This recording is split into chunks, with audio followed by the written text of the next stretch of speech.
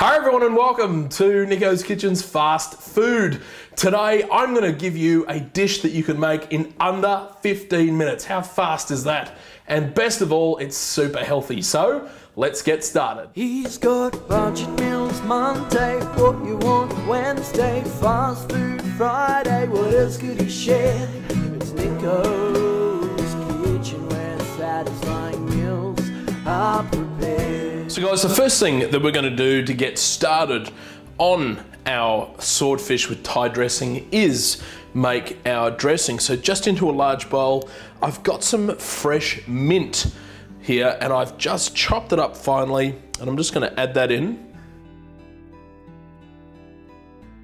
I've also got some fresh coriander or cilantro leaves that I've just chopped up finely and just adding to the bowl. And I'm also going to be adding in some lemongrass. Now make sure the lemongrass, you peel back the hard parts of the skin because they're very bitter and very chewy. You just want the inner part of that lemongrass. And again, I've just chopped it up finely.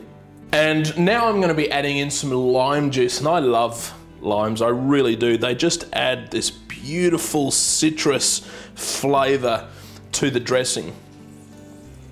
And lastly, I'm going to be using a sweet chili sauce, and I love the flavor of this. It just gives this dressing such a beautiful chili flavor, but also a sweetness to counteract with that tartness of the lime. And we're just going to give this a quick mix through, and the smell of these flavors is just extraordinary. It's such a beautiful, fresh dressing to put together in less than 30 seconds.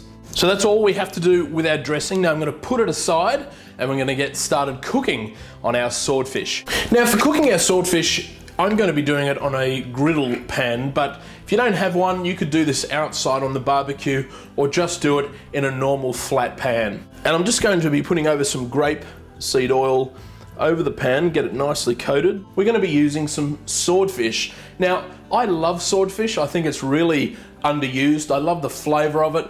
You can use any fish for this recipe that you want to, but if you can get your hands on some swordfish, give this recipe a try.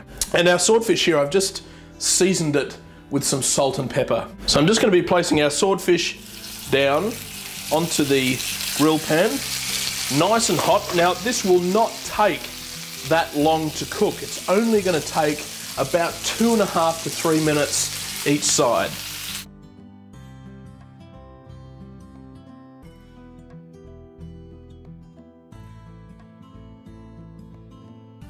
So we've cooked our fish. I'm just serving this up with a very easy mixed salad, and I'm going to be putting over our dressing that we made before just on top of the fish, and just to finish off with a slice of lime on the side.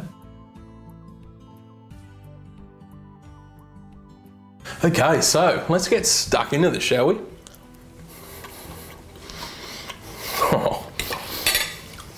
The flavors, the fresh herbs, that swordfish has a wonderful flavor. That is fast food and it's so good for you.